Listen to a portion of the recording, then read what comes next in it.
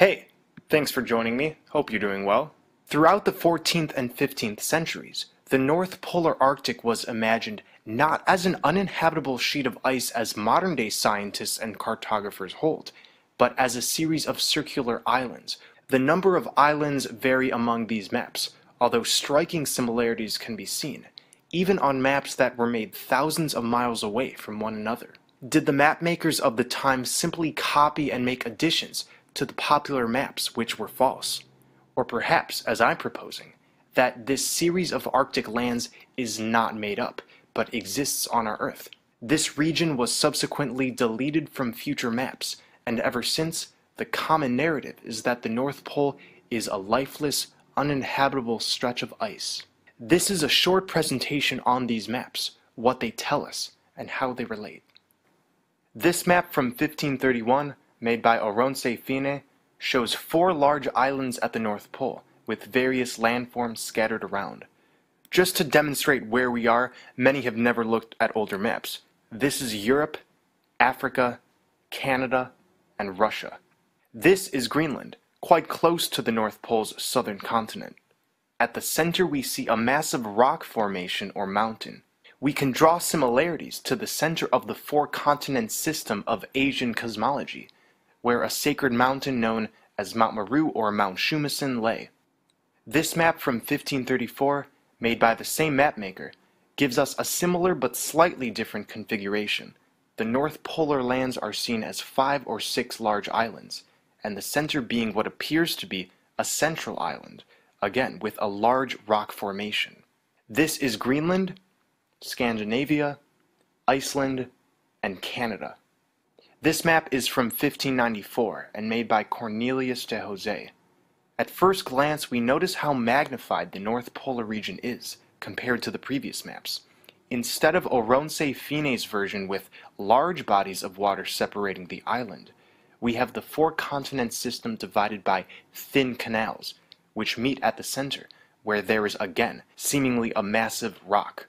For reference, we have Greenland, Scandinavia, Iceland, and Canada.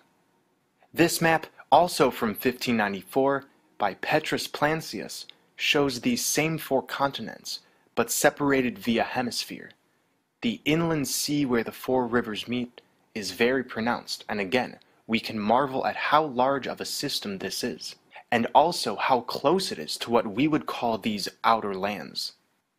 This map from 1595 by Gerhard Mercator gives us a close-up of this system. In small letters reads, Rupes nigra et altissima, the black and very high rock, at the center. There is a mountain range surrounding each island continent, which in one of Mercator's letters he describes as being 14 miles wide. This is a version from 1608. It's interesting that in previous versions of this map, the southern continent isn't sort of blurred out, but is extended. The smaller islands below are completely different. It's hard to tell, but Greenland is practically touching this island with a land bridge, or it could be a thin canal, no more than 5 to 10 miles wide. This undated map of the Arctic Circle, or Circulus Arcticus, is very similar to Mercator's maps around the same time, except the center land contains no magnetic rock or rivers dividing it. It's simply one continent. The word Hyperborea, which labels this continent, refers to the mythological far northern Greek paradise of Hyperborea, the land beyond the north wind. Greenland is referred to in this map as Iloxoa. To the right is Scythia, which is interesting because in the 4th century BC, Aristotle wrote of Hyperborea as being past the Riphean Mountains, on the borders of Scythia, although no topography is shown on this map. This is an undated Japanese map with no name attached. It looks like it's probably from the mid-1500s. The Arctic region on both hemispheres show it looks like the edges of the 4 landmasses. This map, too, is undated with no recorded name. It's a Chinese map. We clearly see the northern half of the same structure shown in Mercator maps, the indrawing seas, dividing rivers, large rock at the center. Here's another undated Chinese map.